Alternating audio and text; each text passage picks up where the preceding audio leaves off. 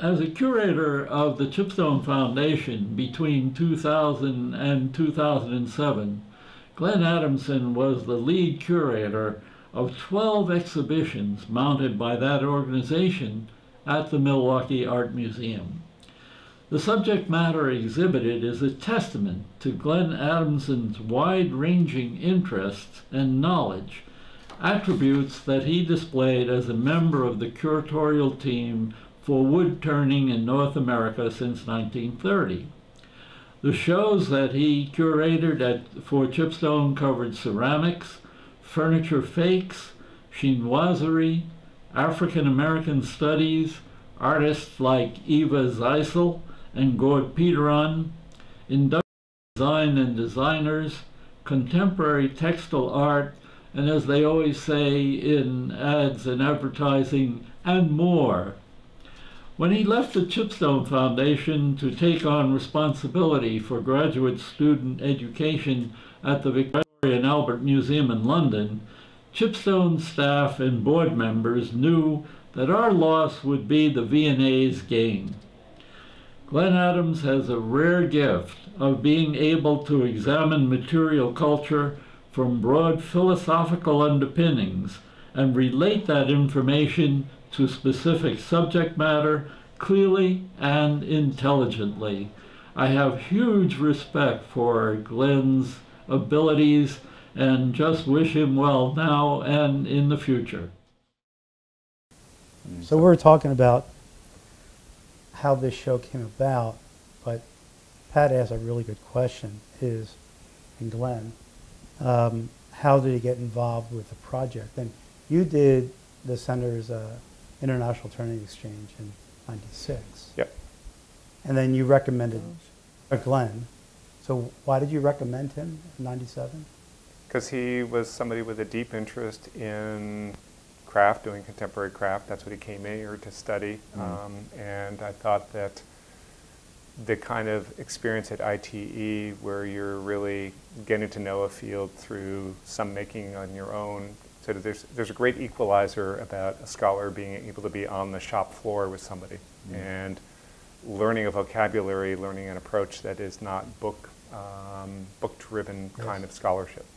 And I thought Glenn had all the other apparatus, and this would be an incredible opportunity for him to delve into it, since your work previous to that had been a little bit more in the ceramic line. Yeah.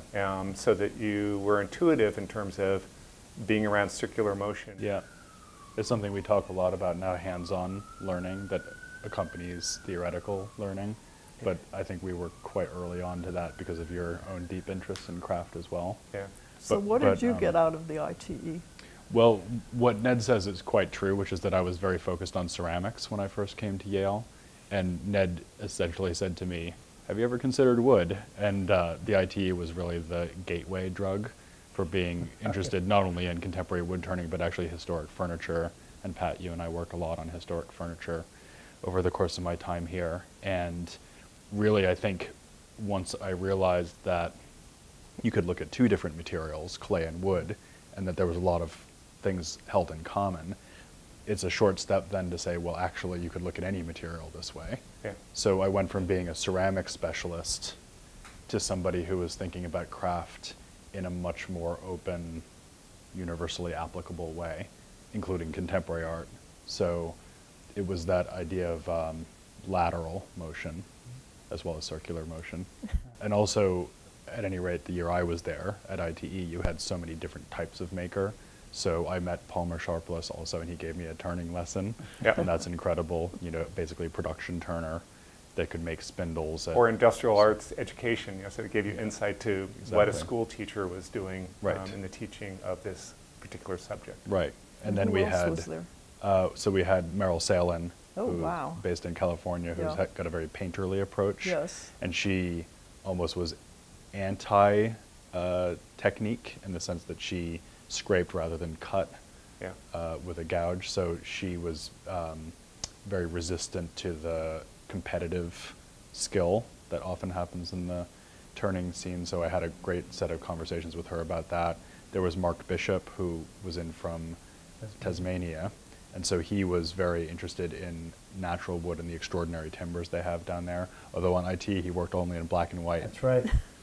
He worked in maple and dyed it black and Yeah. bleached it. Interesting. Because he wanted to get away from... Anti-Huon pine. Yes, yes. Well, because he felt dependent on the grain and figure Right. of the woods that he had been using. He wanted to just think about form, almost like a modernist Yeah. that summer. And then there was Christophe Nancy, who was working with pewter, melted pewter, right. and putting it into the wood and then turning it. So somebody thinking about material experimentation. So it was a very interesting experience just to have that set of very different aptitudes, different attitudes to the process. When did we start with wood touring North America? I remember calling you and asking you, Charles Hummel, Could come up. come up and make a pitch Mhm. for an exhibition. And you introduced us to Pat. Plate. That's But I great. thought that, that was another way of just sort of immersing yourself in all this, but it just sort of goes to how all these little steps all added up, and then ITE, and then having Glenn come and ITE, and then Glenn started working with Pat for the reinstallation of the American Decorative Arts right around your third or fourth year, I think. That's right, yeah. Right after your ITE fellowship. So, all these different kinds of connective tissues started to come together and made it sort of almost a logical thing in terms of saying, what about doing this survey show? I also want to mention the Furniture Society, because they had their first annual conference in Purchase, New York in '96. Yep. Because this That's is the 20th year Yeah. this year. And that was extremely important for me as well, because that was, again, meeting contemporary makers, maybe a broader range of critics and writers as well, folks like Rick Mastelli, John Kelsey, getting to know them. So that was, that all happened at the same time for me, and it definitely enlarged the world of wood as far as I was concerned. I remember going through the slideshow, and the first thing you said, Pat, well, I'm bowled over. Oh, I was. I mean, I probably knew very little about the field at that point. And I think the Waterburys, Dave and Ruth Waterbury, had begun to give us a few things, but I really didn't know a lot. I guess our first contemporary wood turn piece was Ron Kent's bowl, which he gave to us in '93. And I had heard of him because somehow he'd been exhibiting and whatnot. So when you showed all those slides, I mean, I was just amazed. I mean, some of these things were delicate and beautiful, and then you'd show these unbelievable wacky things, and it just had, and you talked about them, Albert, with such authority and passion that I said, this is somebody who really understands and wants other people to understand what is so great about this stuff. And of course I knew Charles well from Winter Tour days, so he added a layer of credibility. A little bit. And Ned was encouraging me to look at this slideshow and think about this idea. Something I remember you also saying is that you had some money, I believe, from the Waterburys to buy artwork, wood art, and you really didn't know what you were buying. And you said, I'm going to stop buying. There's other people in the same position, and I'm going to make the canon for the field. I'm going to do a book that's going to help guide me and others through this field. And I really appreciated you taking on that position, but that's what we really wanted. This was the first exhibition that was not only curated by a team, but all the objects had a set position in the exhibition. It had to be in a certain order. Certain objects were going to be on a pedestal together. Then there was a certain piece that's going to be next to it. And I think that was a lot of your thinking that you brought to the table, Glenn, with your ideas on how the show should be laid out. And I remember the Renwick saying to me, we do not understand the show at all. But it was after they were setting it up and they were looking at the chronology of the work They say, we really get it now. Mm. And I think that's one of the beauties of the themes that we all created for this show, rather than a bunch of beautiful objects. So how did that come about? Yeah, I always think to this day that a good show doesn't need labels. Labels are great and give you that additional layer of depth. But if the show speaks for itself visually, that's really what you want. And that show definitely did that, because the objects were talking to each other and there was this sense of development over time as well. But that was very important to me in my contribution, for sure. Well, I think that's one of the great things you brought to the project. I mean, you really do, Glenn, have this. I know this from working with you on the installation of the American galleries. You, when we were doing those mock-ups, you really knew how to make juxtapositions of objects and how to make them tell a story. I mean, you just really have that instinctual kind of ability, and I think we leaned heavily on that skill and of yours in designing the exhibition. Yeah, But to get to this point, you assigned Glenn and I to come up with a checklist. Yeah. Now we got to remember this is the 90s, and the first thing we did, we came back to the center, which was in my home at the time, and went through the center's archives and looked at all the images and picked out the objects that we really wanted to consider, and then we actually traveled out to artist homes, collectors, and institutions that come up with a checklist. Yeah, As compared to today, you do so much by the internet. Yeah. But we went out and saw firsthand in the studio. I remember Mel and Mark Lindquist's studio, sitting there with all that work, and getting also lessons in process. And that was maybe the most memorable thing, seeing them in Florida, because Mel was still alive, and then Mark is such an incredible, charismatic, and thoughtful person with his own extremely strong opinions as well. And having all that work of Mel's, and to a lesser extent Mark's, not so many pieces of Mark's, but great pieces, that was just unparalleled, I think. Not only in that show, but almost any show I've ever worked on, to have that kind of trove opened up. So going back to the show, I was going to say the next thing that really sticks in my mind, which I think you guys didn't have a chance to do, was to go to Albert's place in Philadelphia and actually write the object entries. That's right, in front of the objects. That's right. Well, when possible. Yeah. When possible. So we'd either have a great picture, or we'd have the object if it were from the Wood Turning Center collection, for example. And the process was, it was like being a medieval scribe for me. So the process was, Albert would just start talking about the piece, and I would write things down. And after maybe 45 minutes or an hour, we would usually have a rough paragraph about how the object should be described. But what was great is that sometimes we would get stuck and we would just pick up the phone and call the artist. And it was such a great lesson about the value of working with living artists. And I think every one of those object entries we wrote in, we completely wrote together at a desk with me typing. I remember we would say I was steering. Yeah. But we did it together, you know. Take, but a great body. No, it was a real team effort, Yeah. and you really got a sense of that, of different people contributing different skill sets. Different.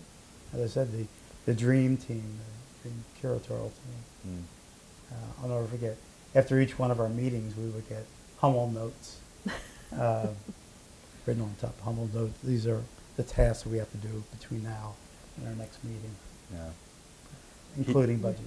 He did contribute organizational intelligence, for sure, but he also had the deeper history, because of course he had done all that great work on 18th century tooling and craft processes, and so, you know, obviously you know a lot about that sort of thing as well, Ned, but he was often approaching it from a very long-term perspective, which I think was very useful. Right? Yeah, very useful. Yeah. So, how did this exhibition experience and publication affect our lives afterwards? I know, Pat, you wanted to develop this canon for the field and hold off acquiring any work until this was done. So how's that affected you in the expansion of Yale's collection of wood art? Well, you know, shortly after the show was first up, I guess in 2002, Robin and John Horn invited me and Christopher Monkhouse down to Arkansas to choose things that she was ready to give up from her collection or their collection. And in making those choices, I really was trying to create for Yale the chronology that we had set forth in this book. And so with Ellsworth, you know, we didn't have maybe the first of his hollow vessel pieces, but one that was really very early. And so I constantly tried to match my choices to what we as a curatorial team had kind of figured out were the, you know, important objects and statements. And that gift, which included more than 40 things, as I recall, was really gave us the core of the kind of chronology that we had set forth in wood turning in North America. And you know, the collection, as you said, Albert, we did have this fund that was established by the Waterburys and the Wingate Foundation that enabled us to buy certain things. Can I just mention, by the way, that the Horns also made a gift of wood art pieces to the V&A when I was there at Victoria and Albert Museum. And that was a funny story on the V&A side because they have a furniture department and they have a lot of departments to think about vessels, ceramics, glass, metal. But nobody was thinking about what if it's made of wood and it's a vessel, which is what happens when you have very specialized curators. So I think it was the only one of the contemporary crafts that had no representation whatsoever in the V&A collection, just by virtue of this administrative oversight, really. And so when I was the head of research there at the V&A, I approached the Horns and also other donors like Martha Cannell, who unfortunately has passed away, but she was very generous in giving a couple of pieces as well. And we did make this little capsule wood art collection, so now the V&A can say that it has some representation of American wood turning and a few British and Irish pieces too. But the Horns were the lead donors in that case as well. I think the influence on me was much more broadly impactful than just knowledge of that one field. Because for me, the experience of being involved in a curatorial project of that scale so early in my career, which I felt so lucky to have the chance to do, that really became a template for me and a lot of other things that I went on to do. First at the Milwaukee Art Museum, then at the V&A, and then more recently at the Museum of Arts and Design. So a lot of the processes that I learned on the wood turning show, both logistical and intellectual, are things that I've reapplied over and over again. For sure. I mean, it was the best possible learning environment for me. Great. Yeah. And you know, this year we've been working with Anne Carlisle. Should I say a little bit about that? Yeah, sure. Yeah. So for the anniversary of your involvement in the field, 40 years in the field, and looking back on this show, we've been working on this exhibition called Wood Revisited, which of course explicitly refers back to this project. But in our discussions about how to approach that, the idea came up that it would be great to have a graduate student play the same role for that exhibition that I had been able to play for wood turning in North America.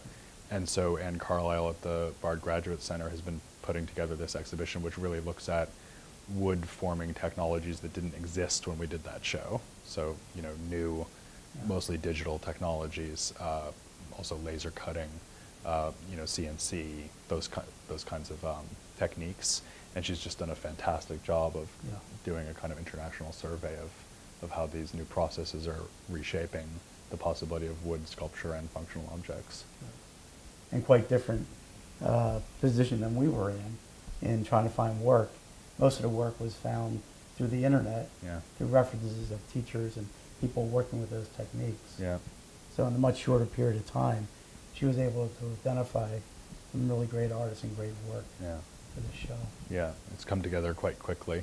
But it's been interesting for me, too, to serve in the role of serve as a mentor instead Yeah. of being the apprentice, which is what I was with you guys. So it took me about 20 We years. can have you but I just got there. sweep up shavings. Exactly. But no, it's just really satisfying to see the wheel turn, the lathe turn. Yeah. Yeah. It's great.